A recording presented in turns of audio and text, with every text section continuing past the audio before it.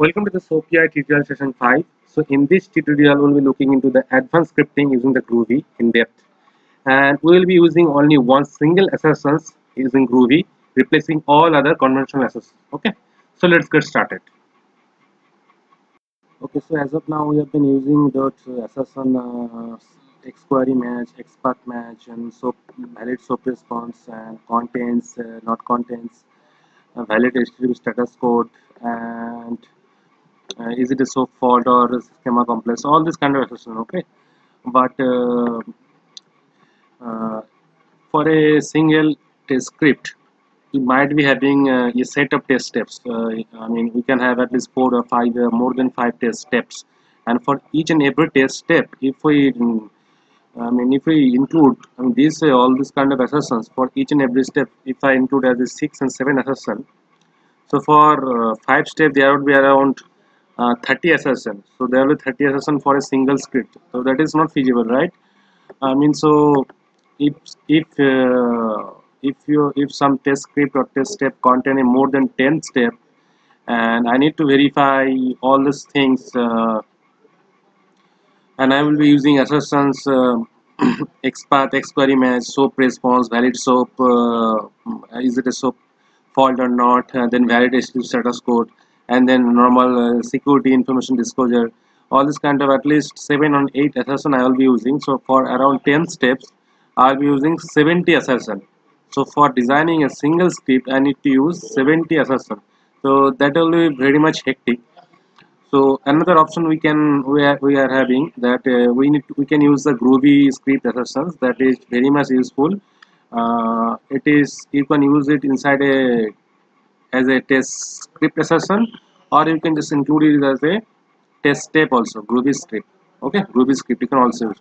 So inside I just adding a step as a Groovy Script, and uh, passing the executing the relevant test steps only, utilizing the uh, particular test environment. So that will come, I will come later. Let me tell you first, doing assertion using the Groovy. So I will be covering XPath assertions, XQuery assertions, valid SOAP response or not, then SLA timeout assertions, all those kind of assertions, and contain not contain HTTP response only inside a single script assertions, that is Groovy script assertions. One thing, guys, I forgot to tell you that using XPath assertions, you can also do it like well, like you can use multiple XPath using AND command. Okay, so it will try to match multiple XPath using AND. Okay, so simply if I run this, so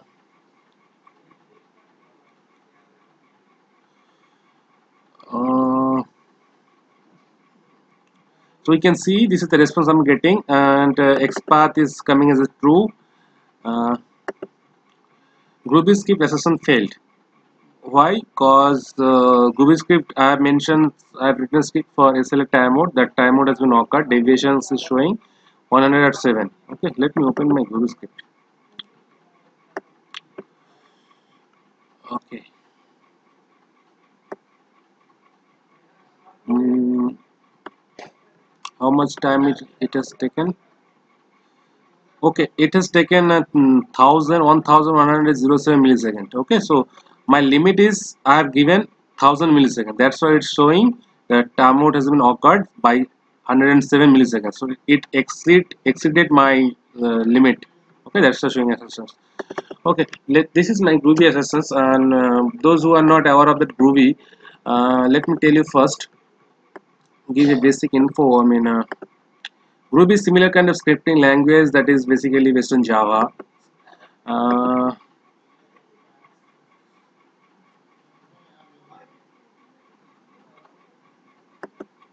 just show you guys. Groovy introductions.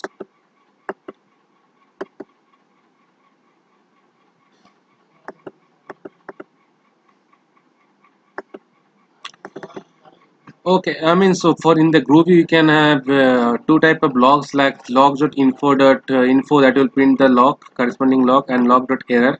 So it will print as a error message. Okay, so log.error will generate the error message. Info, if you want to print only the message string as a successful message. Okay, Apart from that, Groovy also contains Groovy is an object-oriented programming language. You can search, you can get a lot of details about Groovy if you search on in the net. I mean, what is Groovy? What is Groovy Script? So we are getting that it's a dynamic language with features similar to those of Python, Ruby, Perl, and Smalltalk. It can be used as a scripting language for Java-based platform. Okay, is dynamically compiled to Java Virtual Machine bytecode and interoperates with the other Java code and libraries. So Groovy uses a Java-like curly bracket syntax. So basically, we can say that the Apache Groovy is a powerful scripting language that we will be using in our SOAPUI, and the language is basically based on Java platform. Okay. So I'm going to show you basic Groovy operations, simple. Uh, like who are already aware of the Java, we don't need to show you guys. I mean, who are already aware of the Java, this Groovy is kind of similar, but the thing is that the syntax is kind a little bit different here. We don't need to use semicolon that like used to in Java. Okay, we don't need to use semicolon here, and let me just close it. Why it is opening again and again? Basic operation, if you see, taking int a 30 v40 is addition, normal addition it will do, normally module operation, sub divide operation it will do, normal string concatenation it will do, and increment, and before after increments normally. I mean, this way, if you see the result log output, it's addition 70, module operation 1 divided by 8, and string code. So all that kind of things what we used to do in Java can do also in Groovy. It's a similar kind of language. So you are already, if you now are in Java, you can easily do it. Okay. So first let me tell you, let me take you to my script only. Okay, this is a script only that the request have, this is a XML request that I passed using the XML RPC method.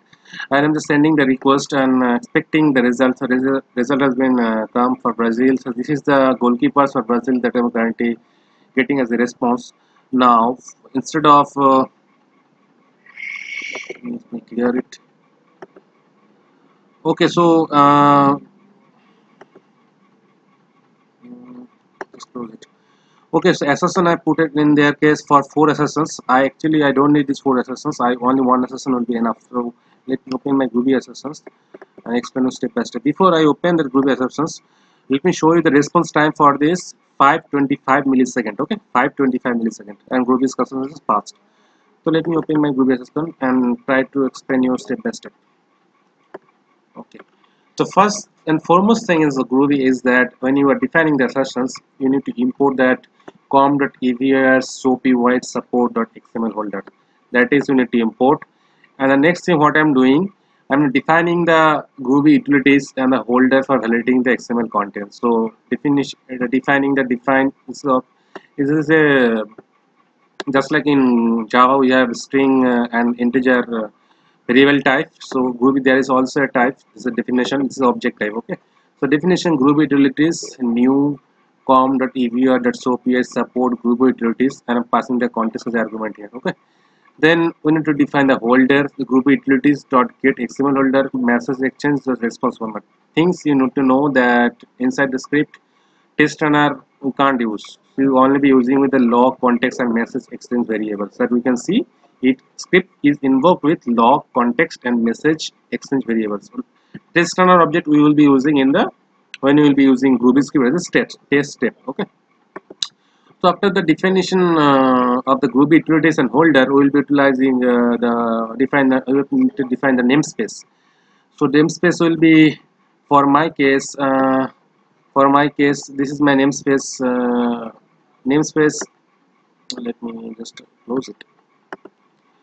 So, so this is the namespace http://football pool.database.eu. Okay. So this is the namespace you need to mention here. Whatever the namespace you are working. So I'm mentioning a namespace here. This okay. And that log input this way I mean only giving to make it more understandable. Okay, the script result make it more understandable. And definitions headers. This one is to check if I getting the valid HTTP response or not. Okay, valid HTTP response. Suppose I have shown you guys I can utilize the assertion valid HTTP script valid HTTP code assertions. There is a separate assertion is there, but I don't want to use it. I want to use it as a Groovy. So inside the Groovy I can easily do it. How we can do it? Let me close it. If I see the response, in the response the header content, let me do it. Uh,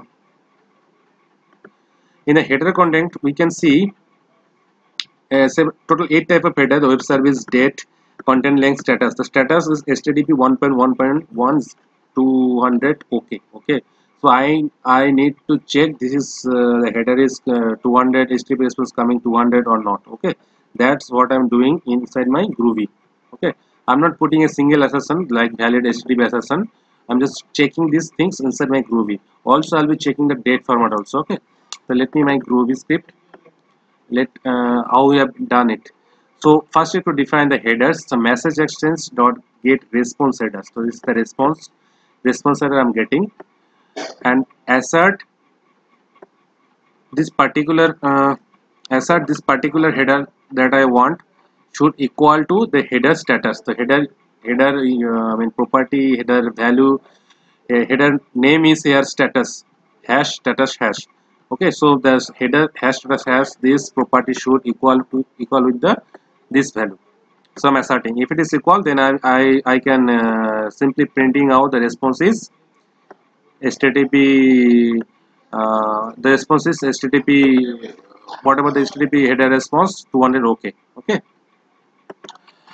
you can put it inside in the if else loop, and you can just write it this way like this is a valid I mean the HTTP response coming properly is 200. You can also write this way, and the response time I'm printing a header date. So date is a property name. I'm printing as a header and date. Okay, and now the next thing is that checking SOAP response, checking the valid SOAP response or not.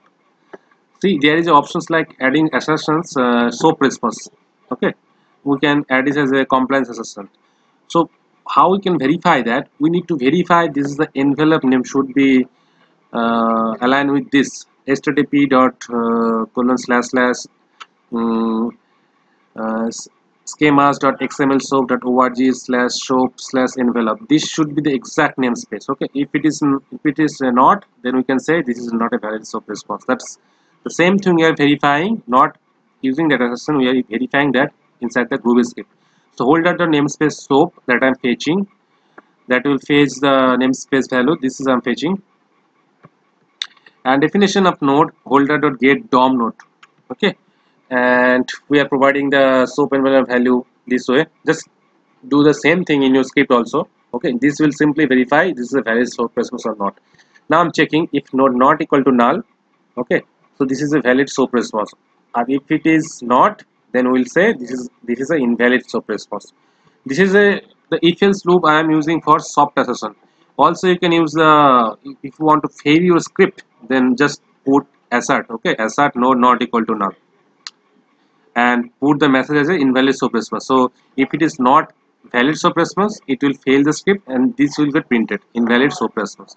Simply this will get printed. Okay, so put soft assertion if you want to bypass, else put the this assertion assert node equal not equal to none. Assert will be hard assertions, so it will fail your script. Okay, so this way we can check this we can check the response is valid response or not. Now we are going to check the SLA timeout assertion inside Groovy. Okay, so for that first we need to define a object SLA I have taken, the message exchange dot get time taken. This will take the time whatever the total time the response took. So for this case I can see the response time is 525 seconds. Okay, 525 seconds, and the limit are given 1000 milliseconds. The deviation will be 1000 time taken minus 525 minus 1000, right? So you can printing the same total time taken millisecond against the time the limit I have given. Okay. So if the time taken less than limit, then I'm just printing the select timeout passed within the range. Okay. Time taken is less than limit. So it is passed successfully within the range. Or if it is not, then SLA timeout occurred. This will send us the error message printed in the script log. Along with it will also fail our script as a deviation less than equal to 0. So if the limit is 1000 and it took 1100, so the deviation is minus 100, right? So it is less than 0, so then it will fail your enter SOAP request. Okay, fail your script messaging that SLA timeout occur. So this, so you can do it. Let me just show you quickly. If I click on the run, it's showing script assertion pass. Why? Maybe we get to that first. First is showing that response is still okay, fine. Response time is showing current time, and this is a valid SOAP response. The second one is showing this is a valid SOAP response, and total time taken 525 millisecond against 1000 millisecond. Okay, the time limit 1000 and it took 525, so it successfully passed. A time SL timeout passed within range. 475 is the range, so within time limit it has passed successfully. Now if I put limit as a 200 only, if I run it, let me clear it. If I run this, so it's showing SLA timeout occurred and failed. Deviation is 325.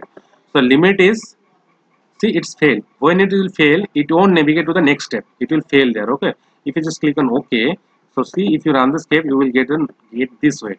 SLA timeout occur expressions deviation 325. So you don't have to use the SLA timeout assertion separately. You can mention it inside the Groovy. Why it is failing? Cause total time taken 525 and the limit is 200. That is showing, and it is crossing the limit. So by deviation is here 325. So printing the deviations, SLA timeout occurred exceeded by 325, then it is failing due to the assert. Okay. To fail if timeout occurred. Okay. Let me put it normally 1000. Fine. Let me clear it. It should be passed. Okay. And the next thing is that I need to verify all the player count and names. So for that, just make it small.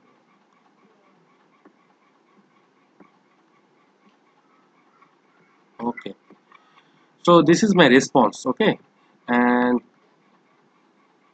this is my script.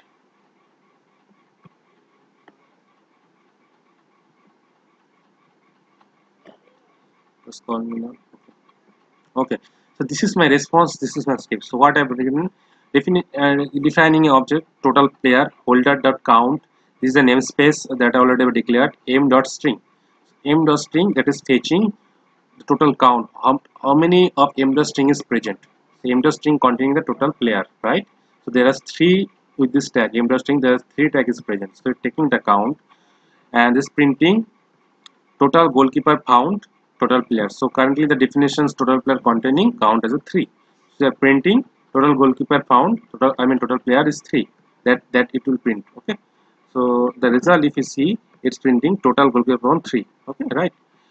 And I'm asserting the same thing, total player dot equals 3. I have 3 I have taken as a string value. Either you can take as an integer value also.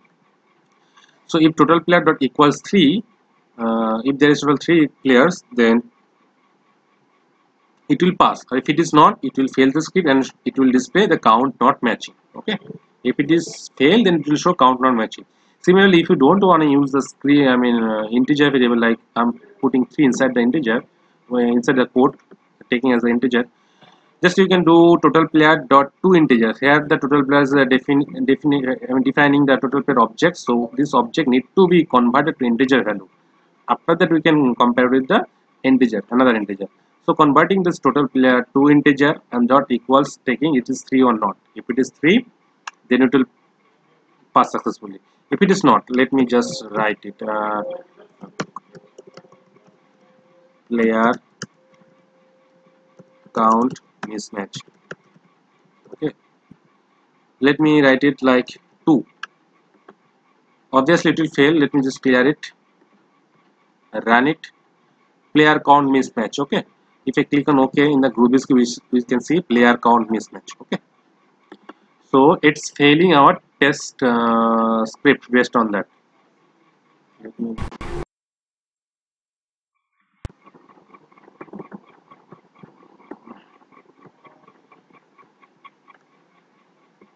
okay, so let me put it as of now 3 is the total I'm comparing. And now I want to print all the goalkeepers name that we have done using the X query, right? Now I am running one loop for I equal to 1, I less than equal to 3. 3 you can also take from this one, total player dot equals dot get size. You can also take. I already know here the counts I have taken as a 3. You will be taking this as a total player dot 2 integer. Okay, you can also write this one.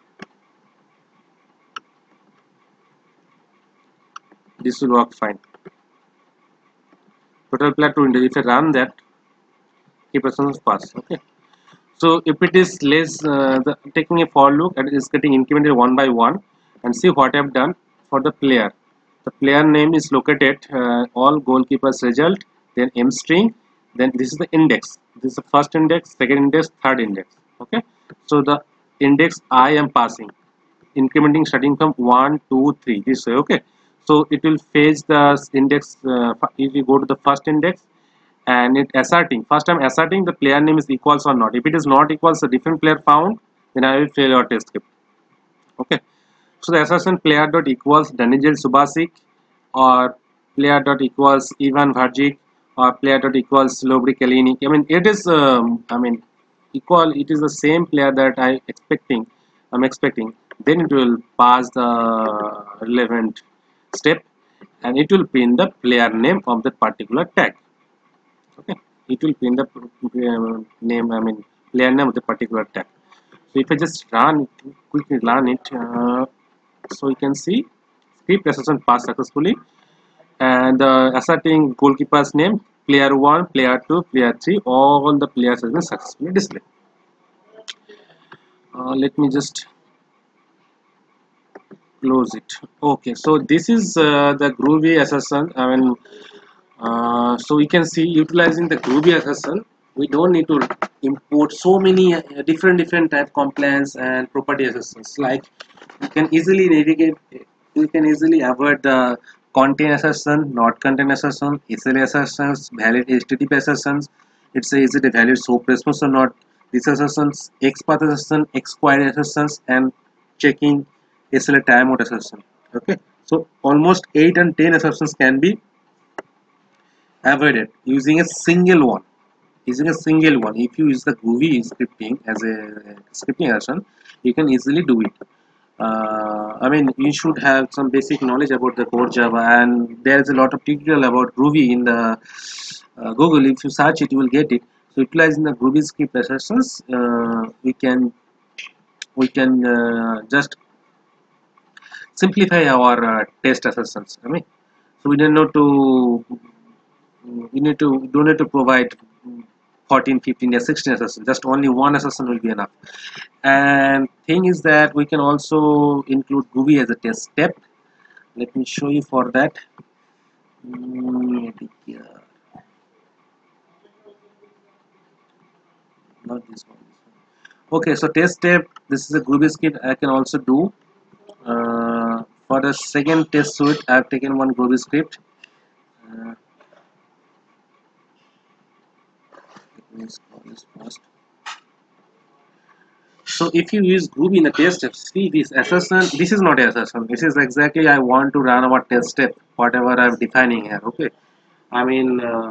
some test step I do not want to run. Even if you, in your case, some test script you don't want to run in it. You are having 10 test case in a test suite, but you want to run some particular test case, so you can do it easily. But if you are something you are having more than 10 step and you want to run some particular test step, you can do it easily by utilizing the Groovy script as a test step. So difference is that, if you Groovy script as a test step, here we can see the script is invoked with log, context, and paste name variable. So you can here use the test name variable. Okay, so the Groovy scripting as a test step I will cover later when I will be creating a new environment and I will do the conditional flow. Okay, as of now I have just shown you guys how to utilize the Groovy script assertions in place of all other assertions. So all the major assertions can be covered inside a single assertion. Okay, so for each and every script only one assertion will be fine.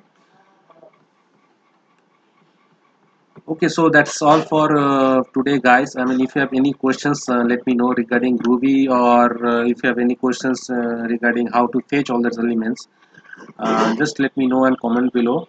I'll be happy to help you on that. Okay, so thank you for watching.